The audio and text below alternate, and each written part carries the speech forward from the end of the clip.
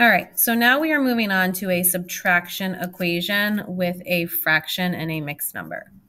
I start by making my equal track. I circle my variable because I want to get that alone. I see here that this is a subtraction equation. So what is the inverse operation of subtraction? That is addition. So I'm going to be adding 4/9 on this side. That will cancel out. So anything I do to the left side to isolate this, I have to do to the right side. So it is 5 1/3 plus 4/9. Okay.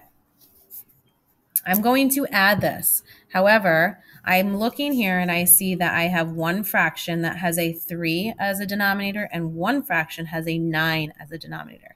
I cannot add these until they are the same denominator. So I'm going to pull these fractions out.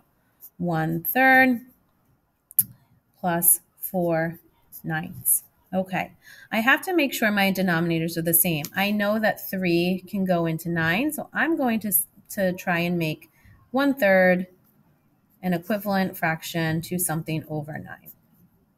So this is review.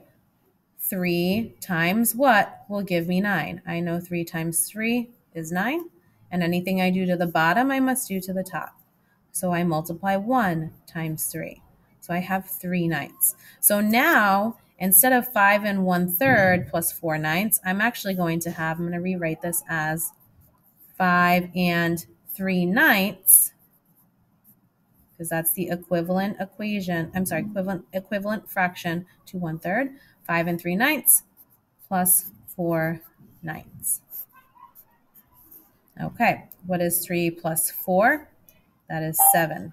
May I have your attention? My denominator stays the same, and I add my whole numbers. 5 plus nothing is 5, so y equals 5 7/9.